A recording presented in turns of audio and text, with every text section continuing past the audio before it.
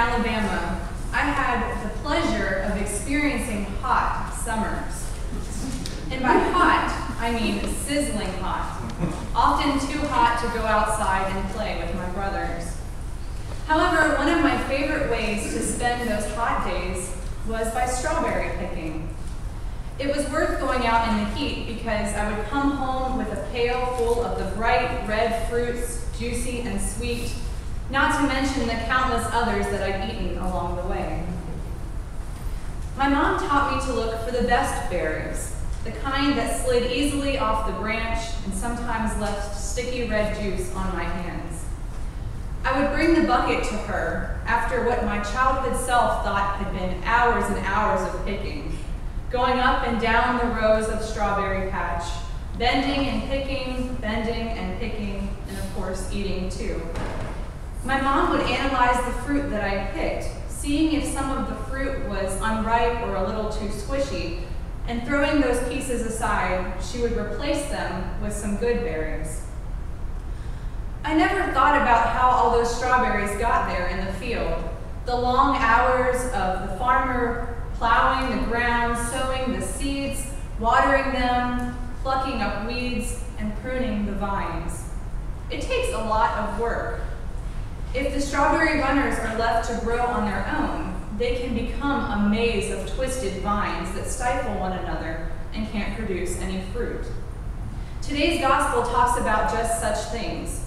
Jesus says that he is the true vine, and the Father is the one who grows the vine. We are the branches. This is a passage representing God's relationship to us. God planted the vine, Jesus, in our midst so that we would see God close at hand and follow him. By abiding in Jesus, as Jesus says he abides in us, we will produce fruits that are good and pleasing to God.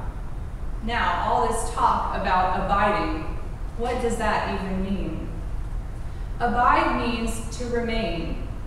On the eve of his betrayal and arrest, Jesus reassures the disciples that he abides or remains in them. Even though he will be leaving the earth physically, he will continue to be with them, to abide with them. Abide is an intimate word. To abide with someone who is sick, for instance, would mean to remain close by their bedside, perhaps throughout the whole night and the day. It would require remaining present with them, to give them your undivided attention, to give them a listening ear. Abiding involves devotion of time, energy, and presence.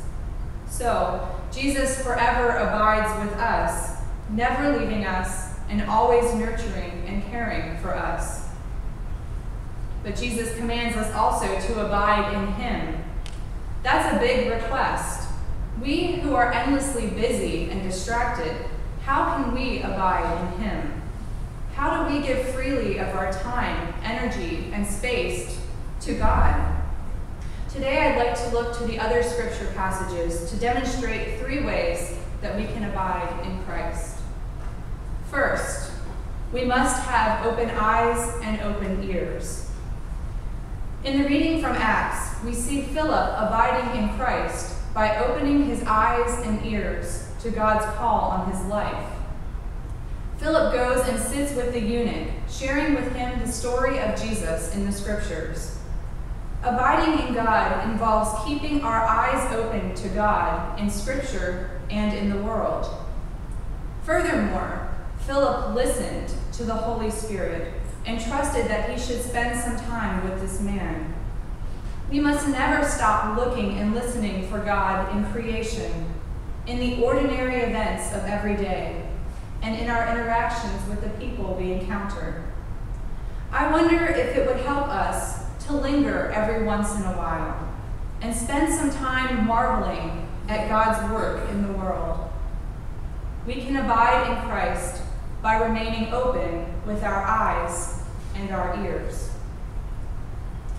Next, we can abide in Christ by having open hands. Let's look to the words of Psalm 22 we read today. We hear the psalmist praising the Lord. When we worship God, here in this space and out in the world, we are essentially lifting up our hands and our lives to God in thanksgiving. The psalmist also speaks of the vows that we make in the assembly. Our baptismal vows are promises that we have made to God, though sometimes we may not think of them. I challenge all of us this week to look at the baptismal service in the prayer book, perhaps sometime today, and be intentional with just one of the vows for this week ahead.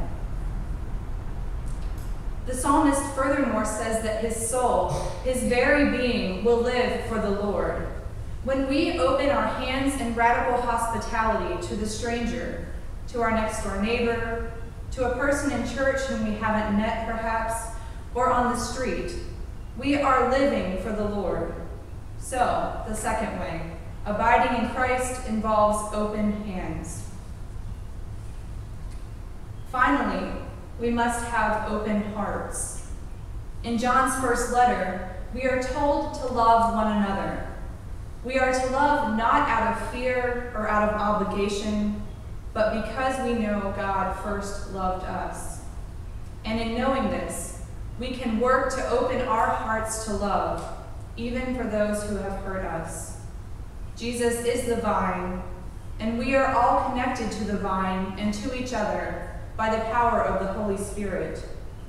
We are all the branches of the vine with different gifts, but in God's eyes, we are equally beautiful and equally capable of producing good fruit. Lest we become tangled branches that stifle each other's growth, we must open our hearts to recognizing the unique but equal nature of all of the branches on Christ's vine. Abiding in Christ requires open hearts. Open eyes and ears, open hands, and open hearts. This openness to Christ at work in our lives and in the world is the start to the transformative process of life in Christ. Without Jesus, we are unable to produce any fruit. The vine sustains us and gives us life. We need God to prune us, to cut off those brambles and weeds that hold us back from our relationship to God and to one another. There are many other voices in the world that will say, "Come, abide in me," that lead us down to a path of destruction and unfruitfulness. Yet Jesus will lead us to life and abundant fruitfulness. Like the farmer who works hard to tend her strawberry fields before they begin to yield fruit, so God prunes us, the branches of the vine. The vine will exist with or without the fruit. Yet Jesus desires that we bear good fruit. In fact, we were created for that very thing, to bear good, beautiful, ripe fruit. These good fruits, at least by Paul's standards, include love, joy, peace, patience, kindness, goodness, faithfulness, gentleness, and self-control. These are the beautiful fruits that God desires for us to produce.